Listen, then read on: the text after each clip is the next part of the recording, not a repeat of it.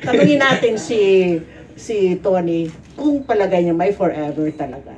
Super duper may forever. Totoo yan. Someone who's so in love. Opo, Manay. Totoong may forever.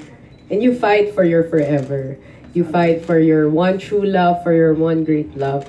And when you fight for that love, parang nothing can separate the two of you.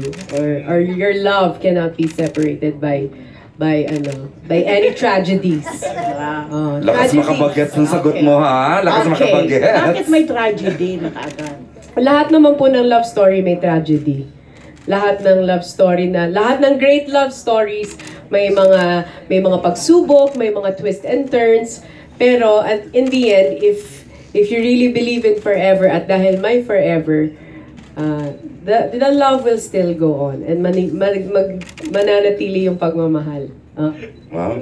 Naman eh. Ang hirap eh. Apiolo, congrats for give it up for Papa P. Well, thank you po.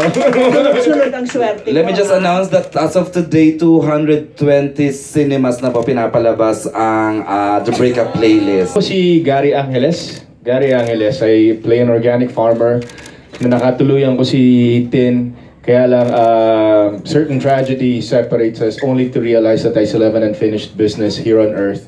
So yun po yung magiging conflict ko sa istorya, and parang gusto ko na yung relationship namin ni Toni is magtuloy-tuloy pa po, at mabibigyan kami ng isang anak na magiging tulay po namin para maiayos yung gusot sa buhay po namin.